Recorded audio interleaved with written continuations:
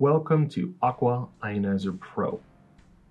Today we're going to take a look at the Bubbly Cherry liquid.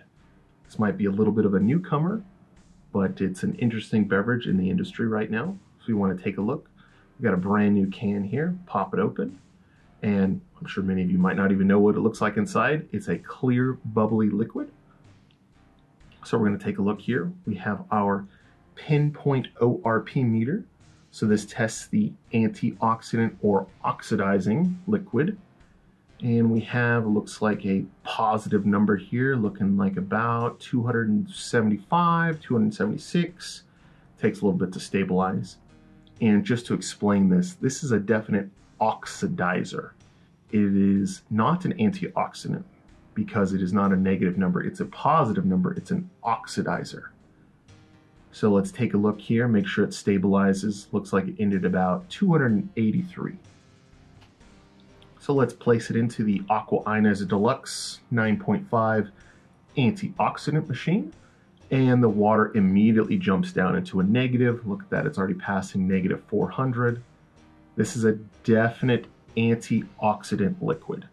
Now you might be wondering what's an oxidizing process. The best way to explain it we found is you take a nice green apple, you take it, you gotta split it in half, leave it on your counter for a few hours. It's probably gonna start to turn brown, maybe a little bit red through the oxidizing process. The cells, the cell walls are all getting damaged through an oxidizing process. Now an antioxidant is an opposite process of that.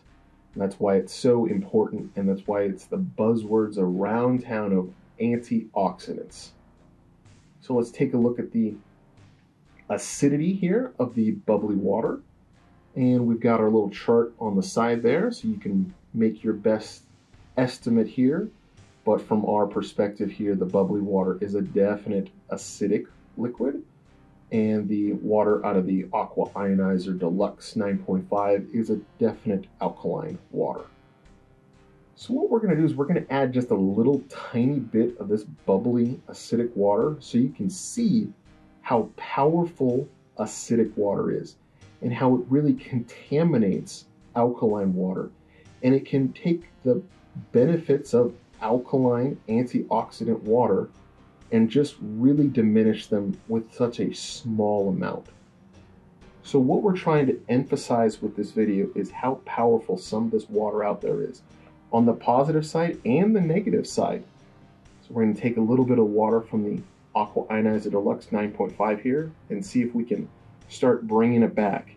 And this just shows you how much alkaline water you have to use to help counteract the acidic water or the acidic liquids.